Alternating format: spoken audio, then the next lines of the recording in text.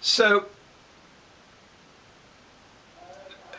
I had previously been working in Sweden as a British Centre teacher, and I entered in 1958 into Stockholm, where I had a training course. And this really is a very similar type of training course for teaching English as John Haycraft had devised in Spain and again in London and developed it further. So teaching adults in Sweden, and but not only Swedes, but of course all kinds of nationalities who came into Sweden as refugees and whatnot. And we were trained in Stockholm and went out and taught adults and in schools, which I did for 3 years and became a teacher trainer myself in my 3rd year. So I then came back to Brighton because I was working for the University of Stockholm, which was extramural board, ran this course together with 3 remarkable people.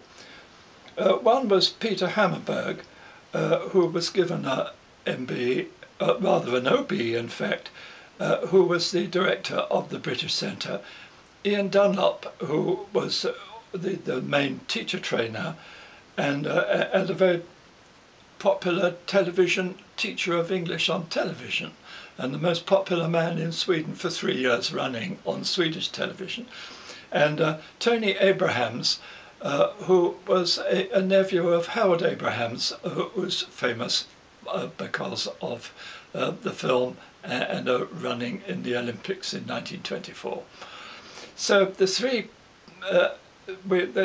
were asked me to form a school in Brighton, which I did.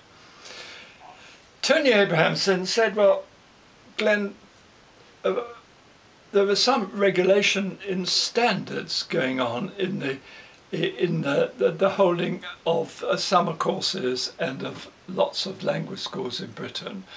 But what we really need to do in order to establish a new profession is to have a proper course leading to a qualification in TEFL.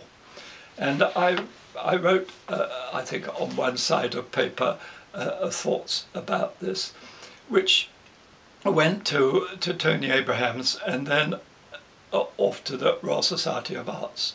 Strangely enough, John Haycraft did the same thing. So these courses and the ideas were given to the RSA, and Hazel Orchard, who was one of my teachers, in fact, in Brighton, was at the RSA and was given the responsibility for managing the first RSA certificate course in the early 1960s. So that's really how it started, with an establishment of a properly recognized qualification as a teacher.